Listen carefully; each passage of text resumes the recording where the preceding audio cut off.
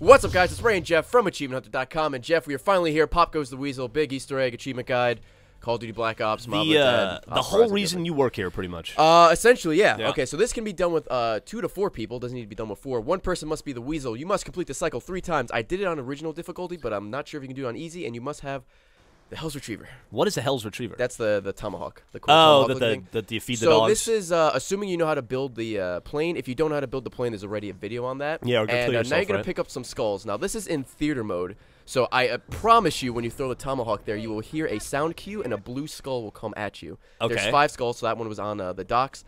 This one is up here by the street light.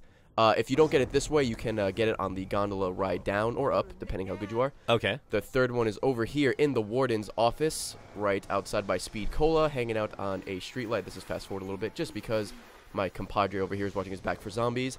It is over there now. Like I said, it looks like I'm hitting nothing, but I promise you, yeah, there's something there. There's a lot of sound cues too, so every time you hit something and when you get all the skulls, you'll hear something. This one's by the library in the beginning. Just throw it in the toilet. You would get a skull there. And the final one is on the roof right by that Easter egg, the jump scare. Uh-huh. And I promise you there's no jump scare here. You just throw your tomahawk into that corner of the roof and yeah, sure. your final skull, and then that's it. Yeah, the sound you hear is like when you open up the mystery box, like the money noise. That makes total sense to me.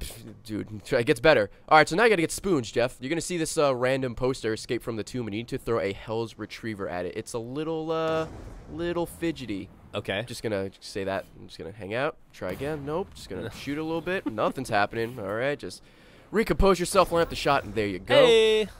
And now you need to go into Afterlife mode, which is right next to it. This is right by the warden's office, by the way. Absolutely. It's pretty easy to find. And to Michigan, like I said, underrated state. Go down, turn on the double tap. Not important, but you had the have the Afterlife, so why not? Just shock it up, and then you're gonna go behind where that poster was with the newly opened portal. You go down there and you shock the spoon. Once again, there is the sound cue. It's hard to see in the video in Afterlife because it's all bright and shit. Yeah. But there is a spoon there. Okay. And once you do that, you want to get the second spoon. Good God. Which is by in the cafeteria. It is right over there. Once again, hard to see.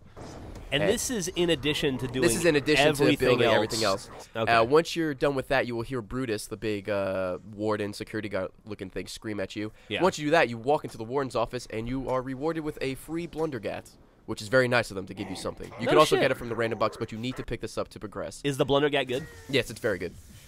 All right, after you do that, now you need to enter the prisoner numbers. This is the spiral staircase where we usually put in that code to drop a piece of the plane. Or listen to a song. Or listen to a song, yes. And now you're going to put in these codes in any order. I will show the codes, don't you worry. All right. 872-101, 386, and 481, like I said, in any order.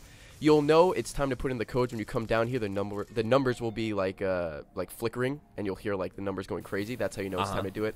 And you can notice that my friend here, his Afterlife bar is not going down at all. And a good way to make that happen is have somebody constantly revive you, so you have all the time in the world to do this, and you have one more person like kiting the zombies, so you don't have to worry about it. So he's like almost reviving you, and then he fills the bar like halfway and stops and does it again, so you can see his Afterlife bar only went down like a quarter, if that. Yeah. Now, I forgot to toggle the controls on replay here, professional. Good job. Professional mode, Ray. After you do the numbers, there's going to be these headphones that you have to. There's like 5 of them, and you pick them up. I'm going to show you the route you need to take. Jesus Christ. And when you pick them up, it goes into black and white. And then Ferguson, like the security guard in the opening cutscene, will be talking about this whole master plan that was in the works with these 4 characters and what happened and what went wrong and all that. So it's all spoons and headphones. Spoons, headphones, skulls, yup. Yeah. Prison numbers, codes. Makes absolute sense. It all makes sense. I will say, though, I did enjoy playing this. This is actually, I think, one of the easier Easter eggs. Might be the easiest. Really? Yeah, as you can see, it only took us about 73 minutes, and that's a lot of, like, bullshit in between. Yeah. It probably took us, like, 45 minutes of actual playing and setting up and all that. And you can see it's only green auras. There's actually headphones that's from theater mode, so I will say. I don't like theater mode in this game. Like, compared to Halo, it's not even close. Yeah. But for stuff like this where, you know, not everyone can capture and you want to see everyone's perspective, it is very useful. Yeah. So making our way up behind the electric cherry, go to the left inside the infirmary. There's one over there. So last one. 5 of those. Yep, there's one more. It's right by when you make your way to the roof. And the story pretty much explains how Weasel made the plane, or had the plans for the plane, and how everybody like betrayed him and killed him on the roof. Is Weasel Joey Pants? It's the English guy.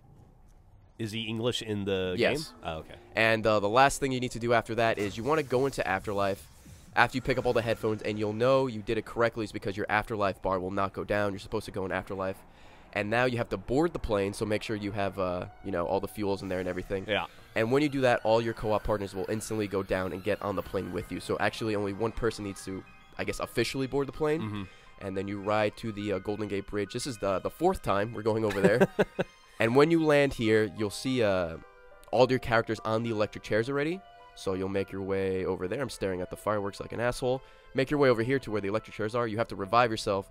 And then you'll notice on the score here, instead of having 3 players, there's only 2. Huh. And whoever's playing Weasel will soon have a kill sign over his head.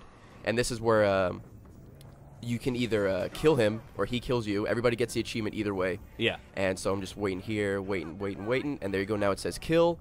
And it's just an all-out brawl on the bridge. He has a ray gun, but the Blundergat proved to be too strong. You kill him, the cycle continues, and the achievement unlocks. Jesus Christ. So whether you kill him, or like I said, that's the cycle continues, or if he manages to kill everybody else, the cycle, it says like the cycle is broken, but everybody gets the achievement. And there you go, 25 gamer score for that, where you get 75 gamer score for building the fucking plane. So there you go, the Easter egg is finally done. Quick and easy.